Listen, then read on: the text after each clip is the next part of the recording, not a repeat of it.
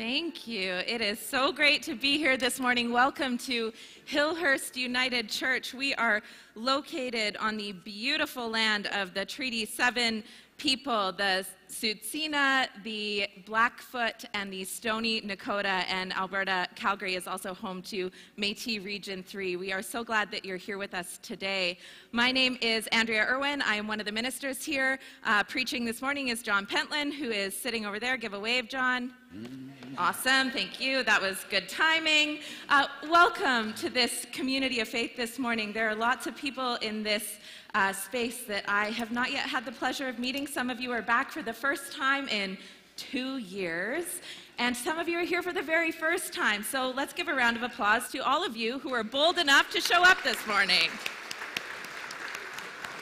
It's so great to be here in this full sanctuary. We have a banner out front of this community that says, "Whoever you are, wherever you're at, join us on the journey." And what we mean by that is really whoever you are, however you identify, whatever your gender expression or identity, whatever your sexual orientation, whatever your ethnicity, whatever your economic status, however many Instagram followers you have, you are welcome here in this space, and we are so proud to know you. And if you haven't introduced yourself to one of us, we do our very best to get to each and every one of you, but it doesn't always happen. So just come forward and introduce yourself. We would love to meet you. I'm going to take a moment and invite up Ann Yates-Laberge, our executive director, to share a couple of important community announcements before we get going this morning.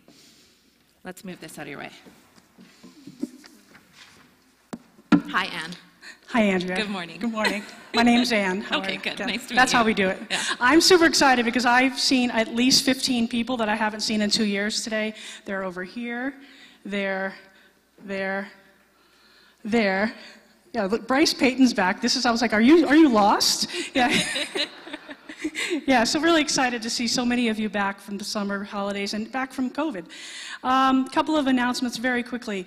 We have our first hybrid congregational meeting on Wednesday night at 7:00 p.m. You can be here in the sanctuary, or you can be online. So go to hillhurstunited.life and sign up for that. We're going to be talking about finance. We have a new treasurer. We have a new board, some new board members. We have a renovation update, and we have plans for our South Campus, otherwise known as Living Spirit. After the service today, we'll have a barbecue outside. Thank you to Doug Francis, Barry, Marilyn, and Francis for helping us with that piece.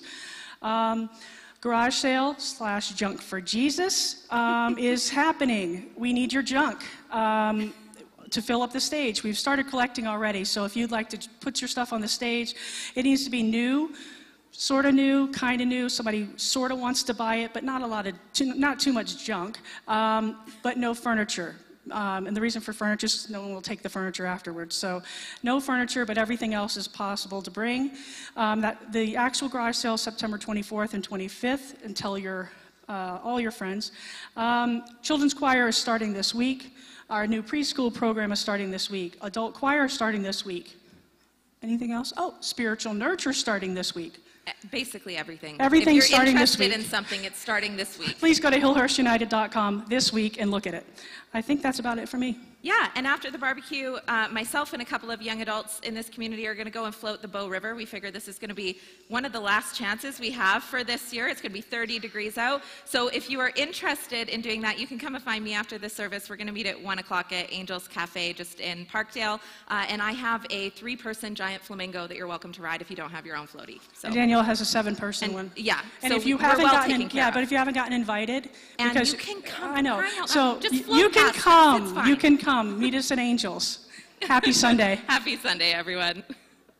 I invite you all to just take a moment and settle yourselves into this space. Some of you might come into a space like this and think to yourself, wow, I immediately feel like I am drawn into something sacred. Others of you might be here for the first time. You might be feeling a little bit sticky, a little bit uncomfortable. You're sitting in the back 2 pews. Don't worry, we won't make eye contact. We're glad that you're here. Some of you might be feeling a little uncomfortable. Your sciatic issues are acting up on these pews. So I just invite you, however you are feeling right now, to just be here.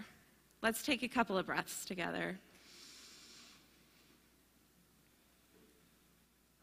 when we gather in a space like this, it is good to remind ourselves that God is as close to us as the very air that we breathe.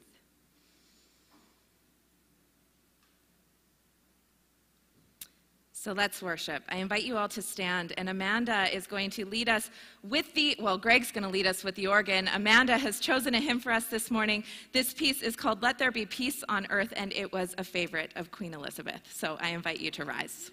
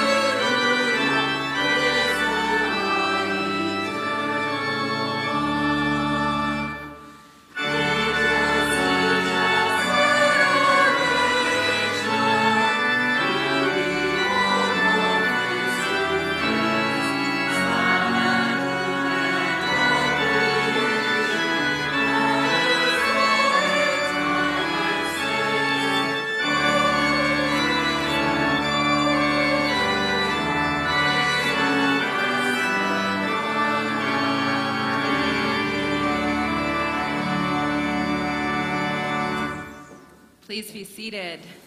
And before you fact check that, I did indeed give you the wrong title. That song was called Praise My Soul, O God of Heaven. We are not perfect here.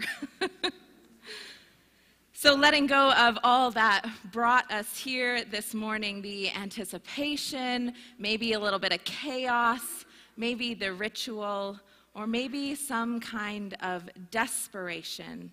Whatever brought us here this morning, we let ourselves fall into a space where we are held by the strength of this community. Take a moment and just look around at everyone who's here with you today. Held by the strength of this community and also by God. So let's for a moment experience that weightlessness of being held together as we join together in our opening prayer, and the words are going to be on the screen there. Let's pray. We pause in this moment. We breathe. We open. We let go. We listen. Be among us. Spirit, be in our time, that we might see and know more clearly. In silence, we dwell in your presence, Holy One.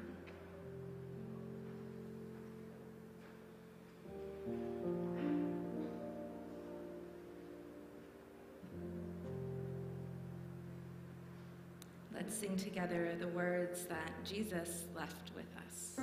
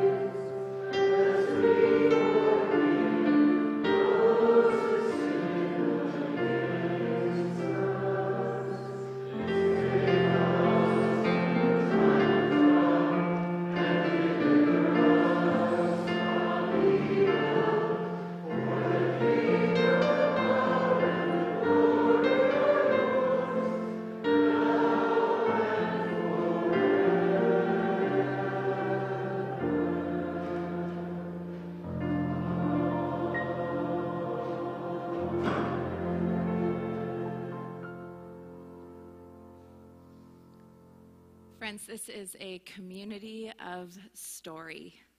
There are the living stories that we bring in here each time we enter the building, and there are the ancient stories in our text shared by people dealing with hardship, people who are celebrating overwhelming joy, people who are just trying to find their way in the world, and people who are trying their very best to experience God in all that they do.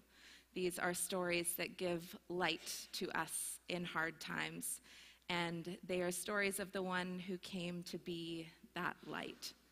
Not every one of the stories that we hear in this place resonates with us and what we are going through in that very moment, but every one of these stories promises us that we are loved, that we are forgiven, and that we are set free. So however we arrive today, let us dare to believe that good news. Thanks be to God. Speaking of stories, you have heard it said, if you've been in this community before, that we are a 7-day-a-week church.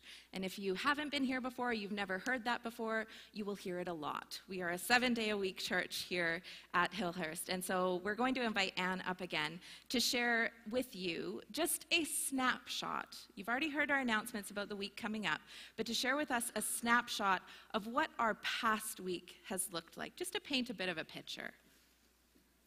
Get your paintbrush, Anne. I enjoy doing service with you. I love you. Not that I don't enjoy doing service with you, John, but we've had our fun. So just a little glimpse of behind the scenes. So Andrea, John, myself, Sarah, Amanda, Greg, the core team of people, and Danielle, we're all busy this week. We met with Chinookwan's region around a second campus, which is formerly Living Spirit United. Had a great meeting around what that's going to look like. It's quite exciting. We met with our contemporary lead, William Brooke, about the plans for the new meditation service that's going to start over on Tuesday evenings at our South Campus. Our renovation team was busy behind the scenes planning our kitchen demolition. Yeah, we were slowed down by a little report called asbestos, but we're mitigating it. I think maybe there's an opportunity for us to turn that into a spiritual practice. If anyone needs to let something out, they can bring a sledgehammer and we can go at it together. No, we have people, but we have boxes we're going to fill with dishes. That if you really need to feel like you need to fill boxes with dishes, okay, the boxes have been ordered. It's not quite the same, but okay, that's all right. We'll talk. Andrea and I had some great interviews with people for our children, youth, and family role, and happy to say we think we found someone that's going to fit the role nicely. I met with our current treasurer, Dave Harker, and our incoming treasurer, Jim Wilson, to assure us a smooth transition of what it looks like financially around here. Alan Kidd came in to talk with me about our financial audit and review. John worked in his sermon. He worked on his sermon. He worked on his sermon. And then he coordinated with the music team and a ton of pastoral care and appointments. And then he got off Charlotte to junior high. Woo! Let that sink in. Sarah was buried in the creation of the annual report that you're going to see on, at the congregational meeting. And your board of directors met for the very first time together, as this board has never met together physically because of COVID. And we had dinner together and made plans for the congregational meeting, which is Wednesday. We also were behind the scenes talking about our second service that's happening on October the 9th, where we have two services, one at 9:05 and one at 10:45. And I'm happy to say we finally have people in the Heritage Room for the first time this morning. So Yay. The survey worked, the numbers look good. So anyway, that was a behind the scenes little account of what it looked like. It was a busy week. Yeah, it was. Happy Sunday. Yeah, it was a busy week. That's 1 week, and that explains why in a group chat that Anne and Sarah and John and I have, there was a string of Elton John gifs saying, "I'm still standing." So here we are. This is a community of people who do not sleep. And that comes from a place of deep passion and care and concern and excitement for helping a world in which needs never sleep. So if that is a community that you are proud to be involved with, if that is something that you would like to participate in, we invite you to do that in a few different ways. I forgot to bring my little QR code sheet up, but if there's one in your pew, you can hold it up so the people behind you can see it. There's a card, thank you, awesome. Those have little pictures. You can flash your iPhone over and you can connect with us. You can volunteer with us and you can offer financial contribution to this community. And all of those forms of offering are greatly appreciated as we work to do more in this community, in this city, and in the wider world. So thank you for those contributions. At this point in the service, whether you are joining us online, everyone give a wave to our online community. We have 100 people online on Sunday mornings who are not with us in person. Whether you are online or whether you're sitting here in the pews, we have an opportunity for you to greet one another. We call this in the service the passing of the peace. And this is an opportunity for us to practice what it means to be in relationship with the stranger, with the person who we fought with over coffee this morning, with the person who smells in the pew next to us, whoever it is that is with you. I'm not pointing fingers. It could be me for all you know. We are offering you an opportunity to greet one another and to be in this space really together. And as we do that, the kids are welcome to go off to Kids Space with Bethany in the back corner and with Herman. So I invite the children to do that. So please rise. And friends, however you wish to pass the peace, a fist bump, a peace sign, a hug, a handshake, peace be with you.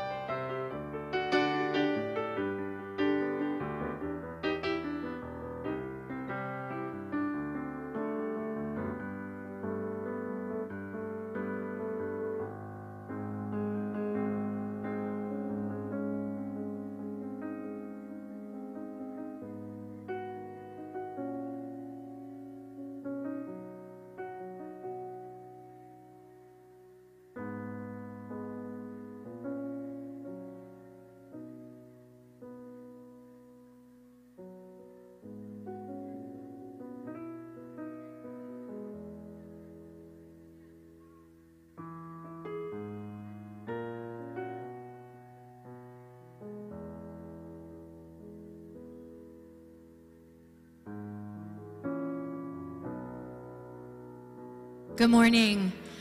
I'm so thrilled to be with you all, and Amanda asked me to sing today. The title of this song is called Peace. Seems like a bit of a theme for this service.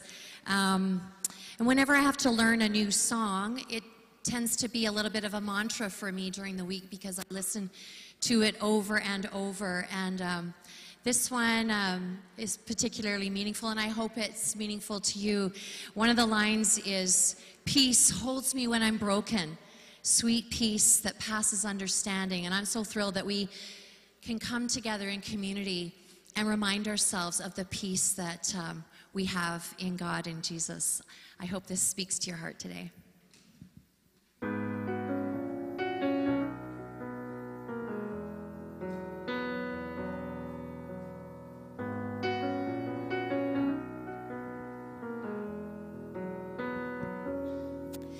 When my mind is like a battlefield and my heart is overcome by fear and hope seems like a ship that's lost at sea, my enemies on every side and I'm tempted to run and hide, your gentle whisper reaches out to me.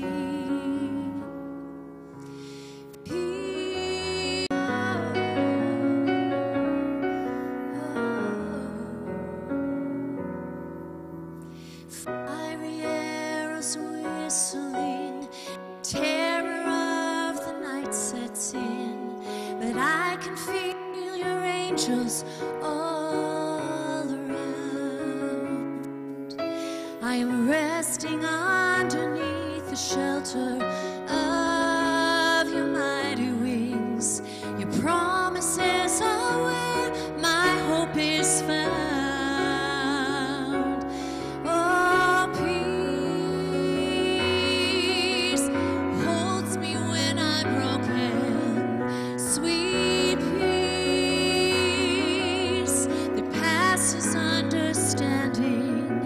When the whole wide world is crashing down, I fall to my knees and breathe in your peace.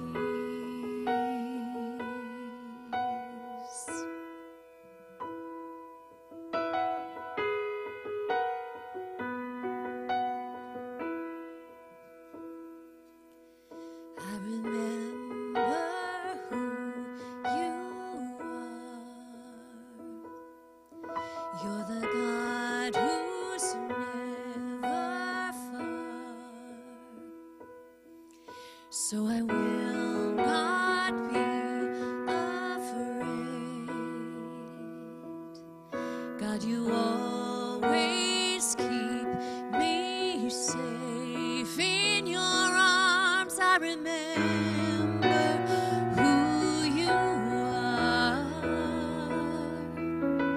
You're the God who's never far, so I will not be afraid. God, you always keep me safe. You give me peace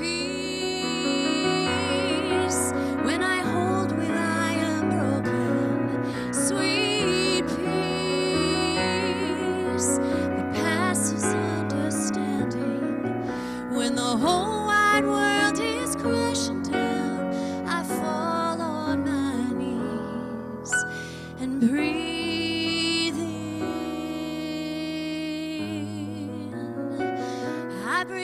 I breathe you in.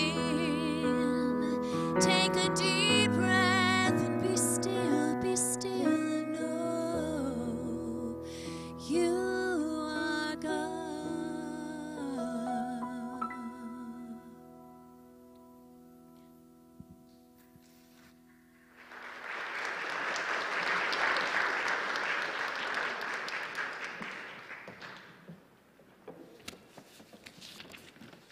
Thanks, Larry.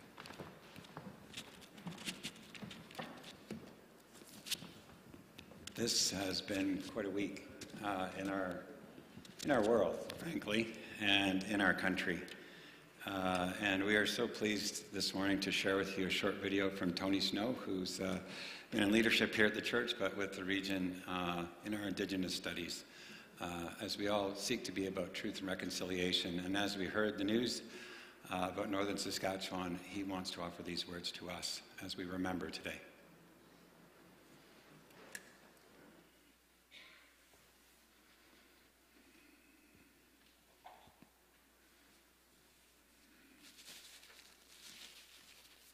On James Smith Cree Nation in Saskatchewan, nationally and internationally.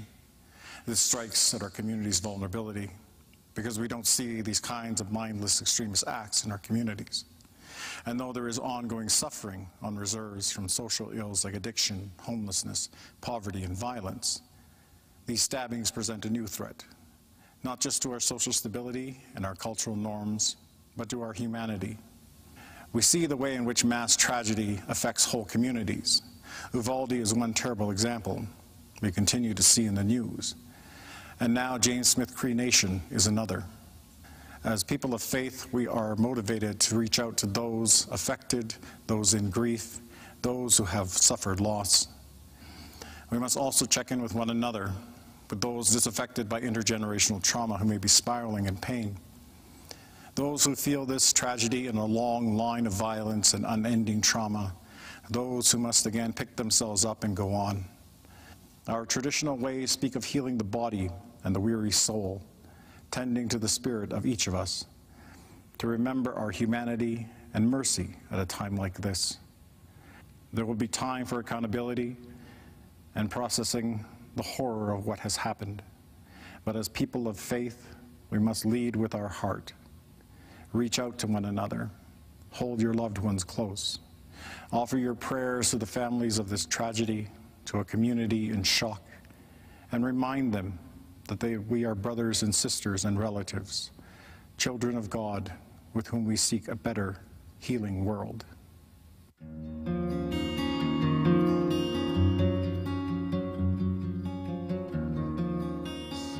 At this time, when we gather, we bring those kinds of sorrow and also joy and concern. And so as we come, I'll invite Greg to play the piece of music that'll be part of our refrain in a moment, and then we'll collect our joys and our sorrows.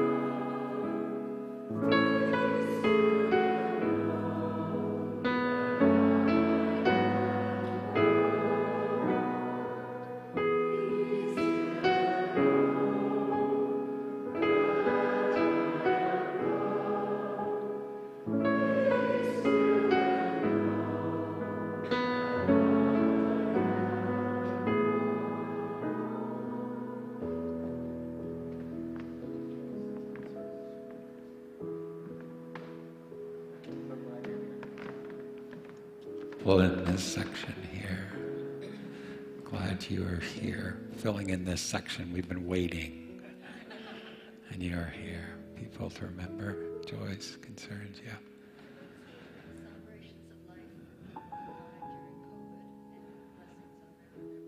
Yeah, for people who are finally perhaps doing a celebration of life, for those who died during COVID. We remember Chuck Nowlin, who died this past week, sits in row 3 over there, with Patty and Jill's father, who died on Wednesday. Yeah. To remember our new king. Joys, sorrows, yeah. For Kim's husband, who has been sick. People ill of body, mind, or spirit. Yeah. For the brother and his wife who just got married, and those who celebrate weddings. In fact, I have one next Saturday, my son. So there you go. Yeah. Good to see you. This is the third day of the Kidney March, 100-kilometer march. It's really long, raising funds for the Kidney Foundation.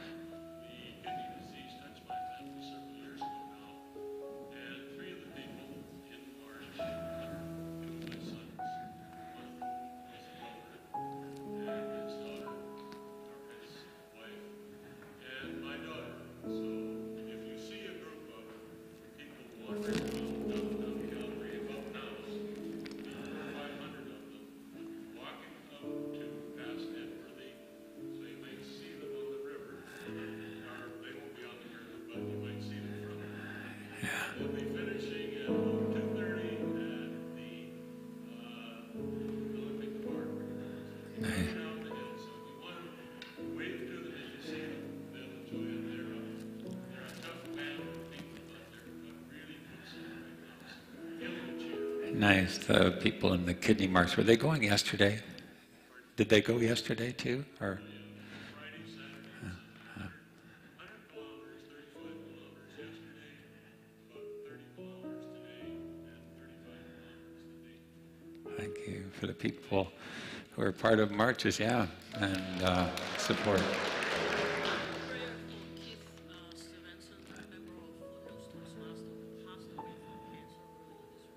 For Keith, Keith's last name? Svensson, who passed away this week. Tina. Sorry? For a place to live by the end of the month, yeah. For the Queen and her family.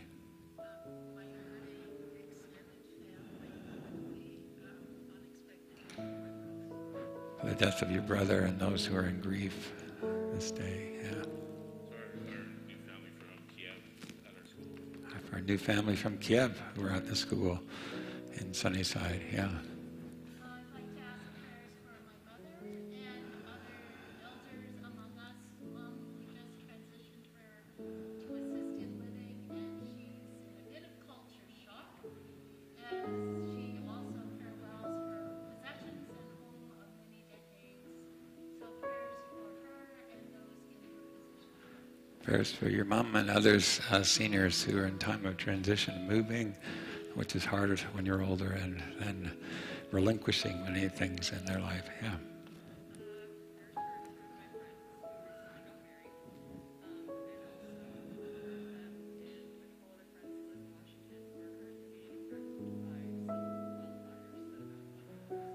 Our friends who got married and those who are in Washington and the wildfires there.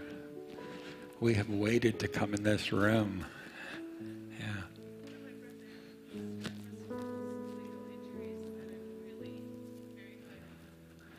For a brother who's got injuries that he's recovering from, yeah. Also remembering anyone feeling conflicted over the effect of colonialism through remembering legalists and people from all the royal family, but also recognizing that there's a lot of people that don't have as fond memories of monarchy. Right. For the both and, I'll call it, of the monarchy, as we learn about colonialism and as we honor part of our heritage and the greatness of that, so thank you. There might be things you wish you said, but they're in your throat. They are God's words, spoken or silent. We gather them all together as we sing, Be Still.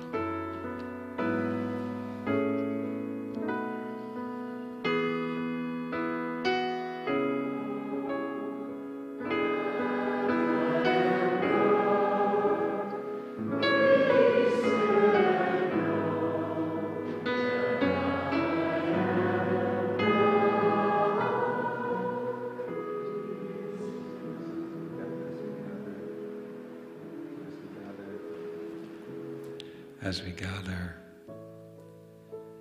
we look around the room and we see eyes we haven't seen for a long time. We see the delight of changing colored hair. For voices who have shared their sorrow, concern, and gratitude. For open doors in this building that welcomes people, whoever they are, wherever they're at. Everyone here has made time to be here. Maybe deep time of remembering, deep time of knowing, deep kairos time.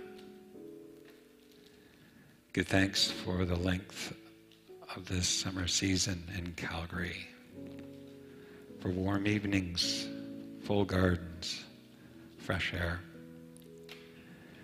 for fast-flowing streams and snow-capped mountains, for the laughter of children, for the gentleness of an evening walk with a friend or lover, for work to engage with, for decisions to be made, for friendships rekindled, for the gathering in this place with people who are new to us and us to them. We pray this day for your world, for our country, for violence and sorrow experienced in Saskatchewan, for those who experienced hate crimes in PEI, and those who heard yet again about another shooting. Our world is broken. Our world is angry. Help us to pause. Help us to respond, not react. And in our listening, find the compassion that is part of each and every one of us. Pray for those ill of body, mind, or spirit. Those who won't come here. Those who can't come here. Those who have arrived for the first time. And those who have returned. Be in this time, O God. As in this space we open our hearts and our minds and our bodies to you in silence.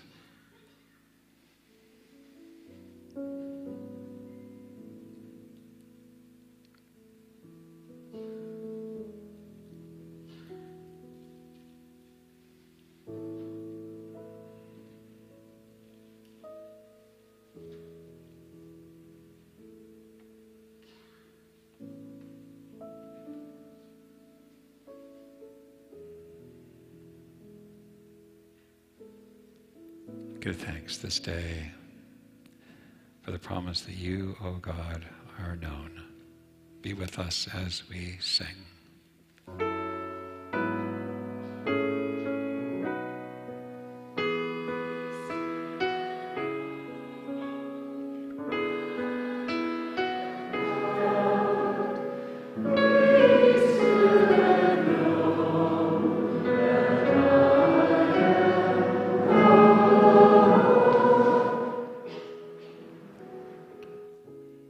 Amen.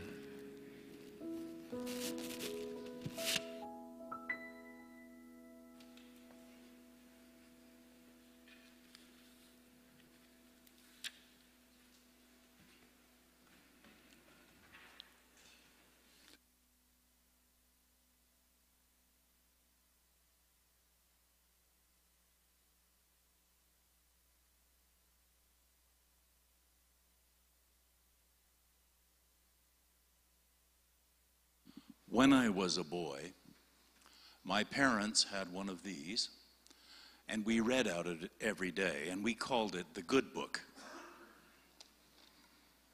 When I went to seminary, I learned that it wasn't a book. It was originally called the Books.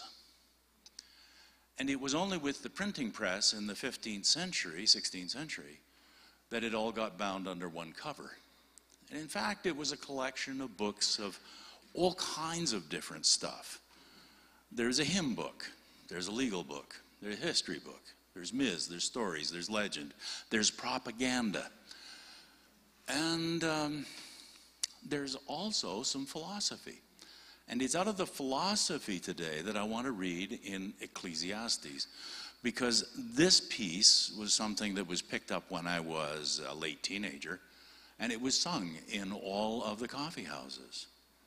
There is a time for everything. There is a season for everything, for every matter under heaven. There's a time to be born, and there's a time to die. There's a time to plant, and there's a time to pluck up what is planted. There's a time to kill and a time to heal. A time to break down and a time to build up. A time to weep and a time to laugh. There's a time to mourn and a time to dance. There's a time to throw away stones and a time to gather stones together. There's a time to embrace and a time to refrain from embracing. A time to seek, a time to lose, a time to keep, a time to throw away. a time to tear and a time to sow, a time to keep silence and a time to speak, a time to love and a time to hate, a time for war and a time for peace. What gain have the workers from their toil?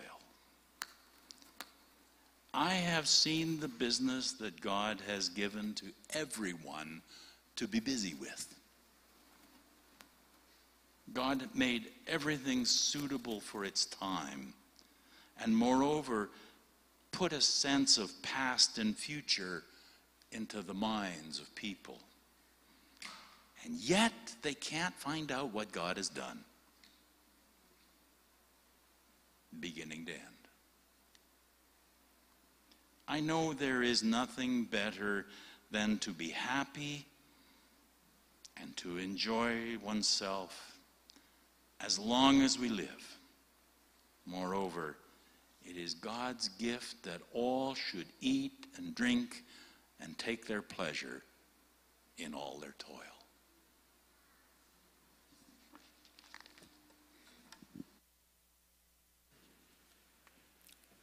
Thanks, Gord.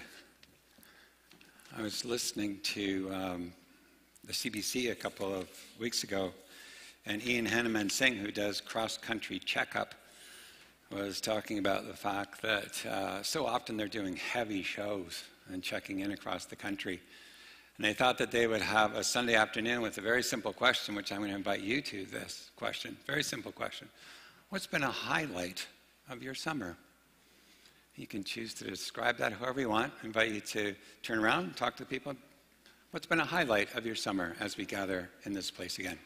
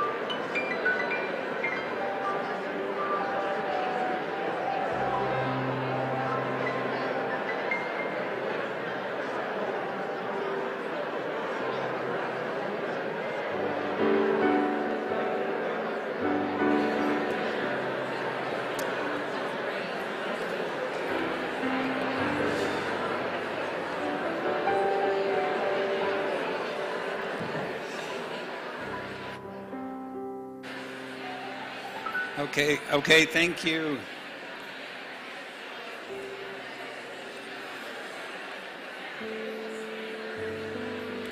Thank you.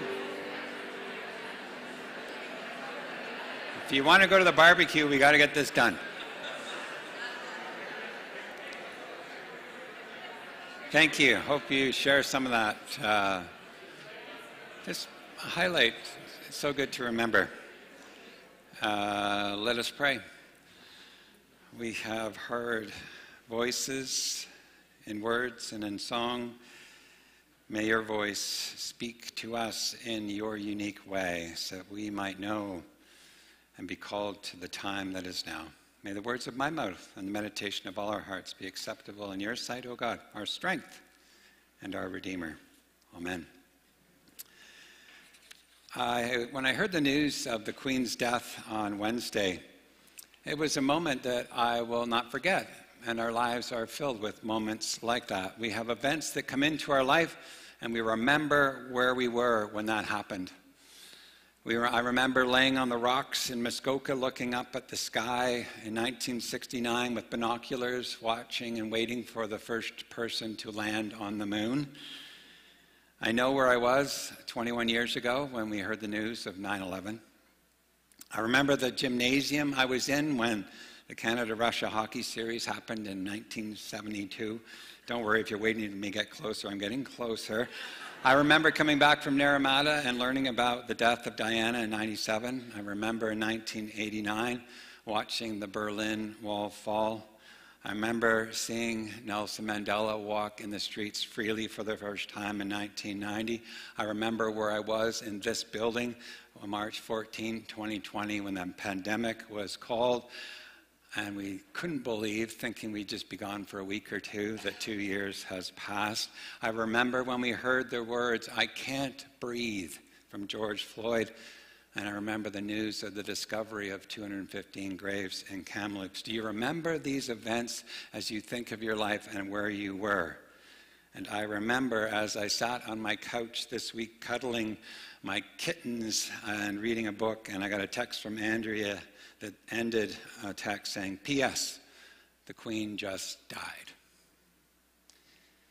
It was to Anne and Sarah and I. It's kind of funny how it took me. How did I not know she was going to die? And why was that a surprise? And as I sat there for a few moments daydreaming, I thought back to Christmases when I was a kid. And it was a tradition in our family. My dad, I don't know why, perhaps my grandfather brought this tradition. We had to watch the Queen's address on Christmas morning. And I remember the struggle of lifting the TV into the living room and moving the rabbit ears and putting the tin foil on top and listening to her address. And I thought of many other occasions when I saw or witnessed the life of the Queen, speaking about annus horribilis and a horrible year that she herself experienced. All week long I heard very many people mentioning the memories that they had of the Queen's death. But when death enters in our life like that, we remember where we were. And as I sat on that living room couch, I got another text shortly thereafter, 15 minutes. And the text simply said, "Dad just died. Can you come over?" And it's from congregants who are here, not here this morning, but that text, "Dad just died, can you come over?" I was planned to go at 3 o'clock in the afternoon, and they texted and said, "He just died, can you come over now?" 2 deaths noted. You know, one was 96 and one was 89. Doesn't matter whether you're 150, it's a death. And it hits us no matter what. You see, when death breaks into your life and mine, our world is turned upside down, and suddenly it's as though time stops. Whether it's the horrific news of tragic deaths in northern Saskatchewan, as we watched and heard the horror of that news as Tony brought into our minds, or whether it's unexpected death in Balmoral at 96, or a suburban Calgary home and a peaceful death at 89. When death comes into our lives, suddenly we are left in this existential place where we ponder not just the person that died, but in a strange way, our own life, our own death, our own time. And we are left in this existential period where we think through our grief about our own life, death, and the time we're going to live our life. So as these deaths of Queen Elizabeth and Chuck Nowlin came to me, I was literally reading a book, this book, 4,000 Weeks, Time Management for Mortals. I hate time management. It's like it's my dreaded enemy. Here's the funny thing about the book, the 4,000 Weeks. I didn't have time to finish it. Yeah, I'm like, I don't have time to finish it. But it's a great picture, and I invite you to this book that was recommended to me by Terry and Becky Rock. 4,000 Weeks, Time Management for Mortals came out in 2021. Oliver Burkeman has got beautiful pictures of bananas, how they're bright and green, and you all end up bruised just like this, like I am. This book on time management is really the 4,000 weeks you get to live if you live to 80. Anybody over 80 in the room? Put up your hand. You're on bonus time. There's some. No, come on. Is that all you two Pentlands? The Pentlands in the back row, I know. Yeah. I always think, there you go, over 80. Nice. I always think if I get to 80, anything after is bonus time. But the book is this. The average lifespan is abundantly short, terrifyingly and insultingly short. Assuming you live to 80, you will have 4,000 weeks to live. 4,000 weeks to live. This book, 4,000 Weeks, I'll just read, is yet another book about making the best use of your time. But it's written in the belief that time management, as we know it, has failed miserably, and that we need to stop pretending otherwise. This strange moment in history, like right now in COVID time, when time feels so unmoored, might in fact provide an ideal opportunity to reconsider our relationship with time. Older thinkers in history have faced these challenges before us, and when their wisdom is applied to the present day, certain truths grow more clearly apparent. Productivity is a trap. That's a whole chapter. Becoming more efficient just makes you more rushed. I love that. And trying to clear your decks simply makes them fill up again faster. I have 31,000 unanswered emails in my phone. Nobody in the history of humanity has ever achieved a work-life balance. I love that. No one ever has. In fact, I was told in a leadership course, when you're off balance, you learn more than when you're balanced. Whatever that may be, and you certainly won't get there by copying the 6 things successful people do before 7 in the morning. The day will never arrive when you finally have everything under control, when the flood of emails has been contained, when your to-do lists have stopped getting longer, when you're meeting all your obligations at work and in your home life, when nobody's angry with you for missing a deadline or dropping the ball, and when the fully optimized person you become can turn at long last to the things life really is supposed to be about. Let's start by admitting defeat. None of this is ever going to happen. But you know what? That's excellent news. And the book goes on, challenging our understanding of time, and I love it. It reminds us, and we all know it, that time is finitude. It's going to end. That my life's going to end, your life's going to end. There will be endings. The book reminds us that you can't spend time, you are time. Becky writes these words as she gave me the book to read. This is either the most spiritual book I've ever read or the most secular spiritual book I have ever read. And it's a nice blend of self-help and philosophical quest. The book is really a delightful look at turning upside down all the pressure we put on ourselves to get better, be more, fit more in, squish more on. And it's really about embracing the time we have. He writes, there are limits to our time. The day will never come when we empty our inbox. Yay. There will always be demands on your time, or no near enough of them. Anything can happen anytime, and there really are limits to our time. Work-life balance is impossible, and so is productivity. Productivity is also revealed as a fairly dubious modern virtue. Don't you love those people who want to tell you how busy they are all the time, and you walk away feeling like you're a loser because you're not?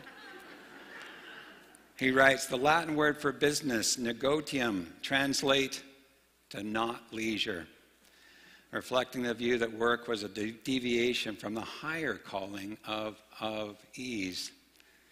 If we make leisure only another arena for self-improvement, then it sacrifices the present in favor of an imagined future. Leisure should in fact be sought after an objective that honors a full life.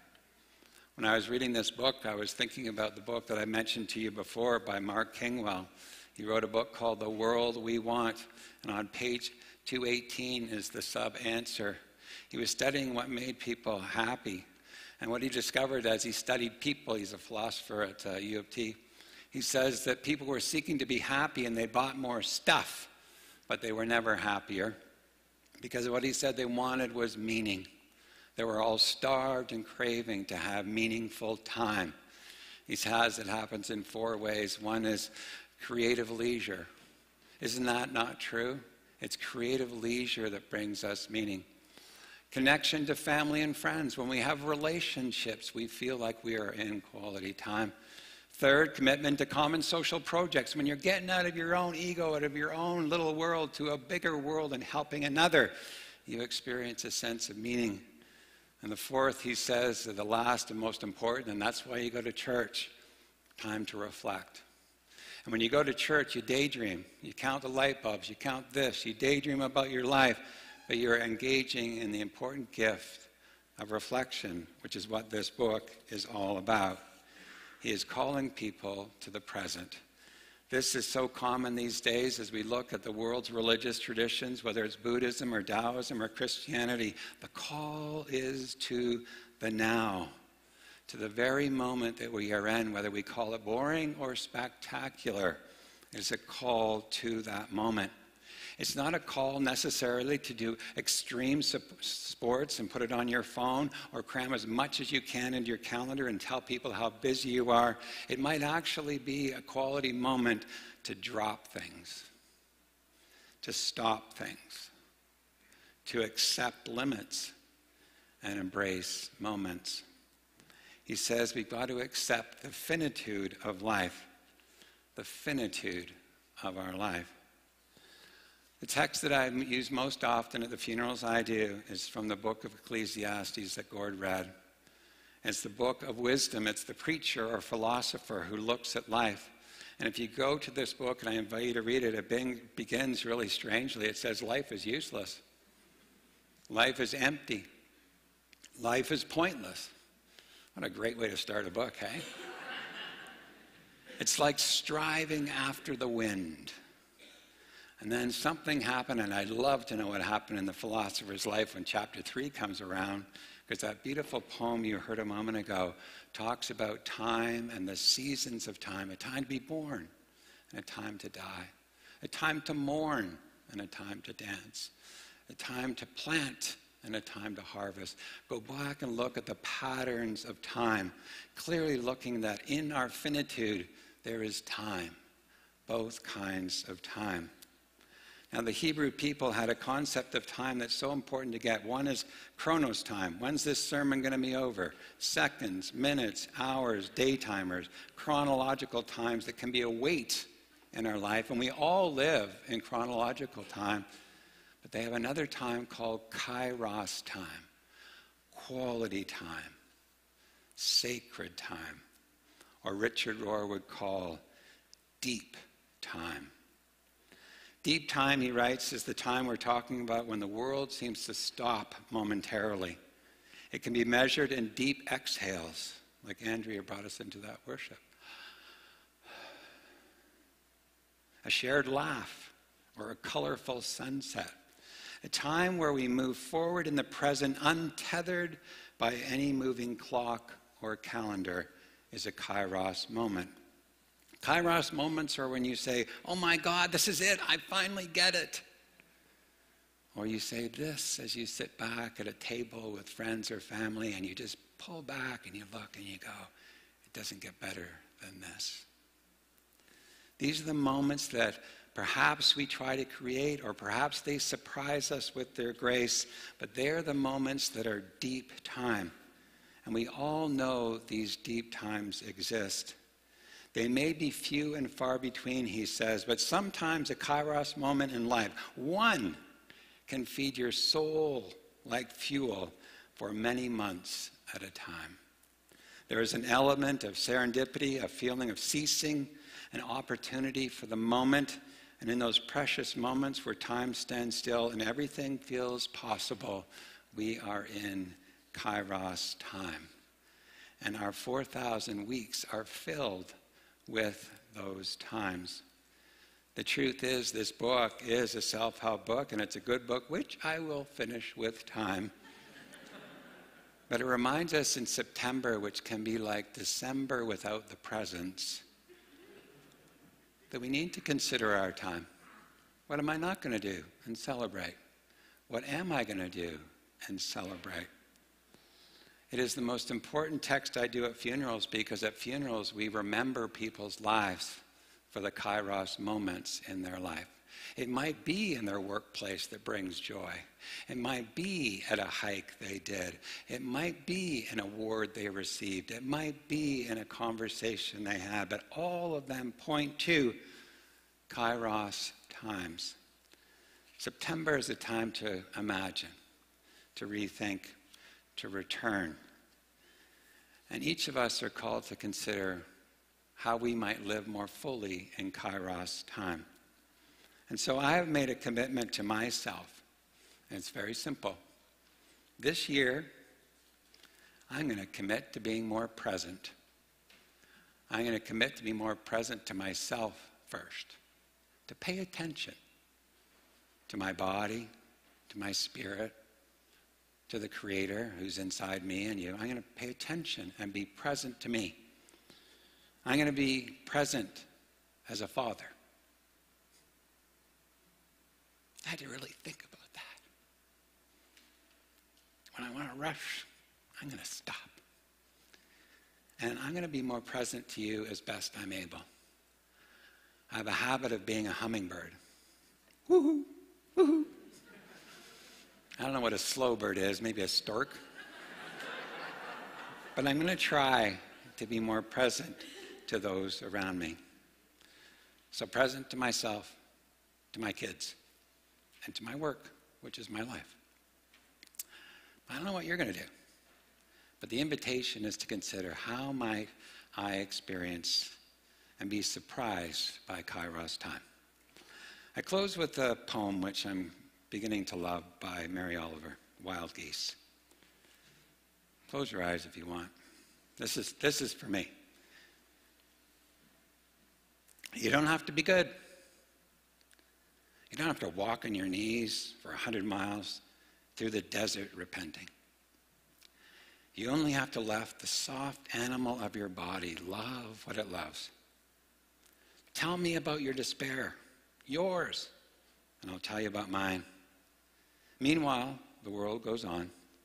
Meanwhile, the sun and the clear pebbles of the rain are moving across the landscapes, over the prairies and the deep trees, the mountains and the rivers.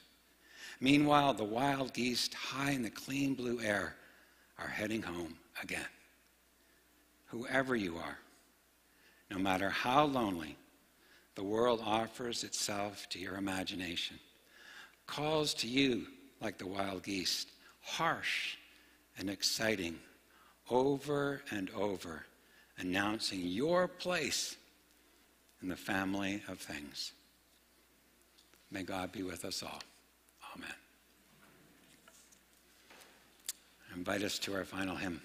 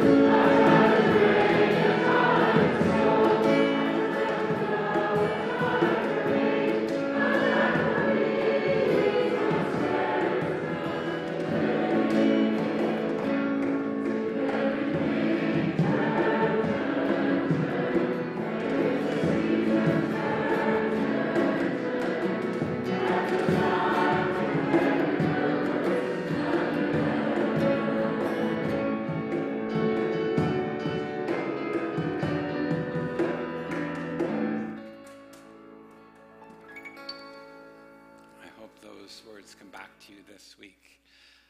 This is both blessing on you among us and also blessing on the food. We hope you'll hang around for the barbecue to meet others, to talk about your summer, to talk about your time. Let us go trusting that we are known and loved by the Creator. That yes, our time is finite, but it can be and will be filled with kairos moments. May we celebrate and know this always. In the name of the Father, Son, and Holy Spirit, one God, Mother of us all. Amen.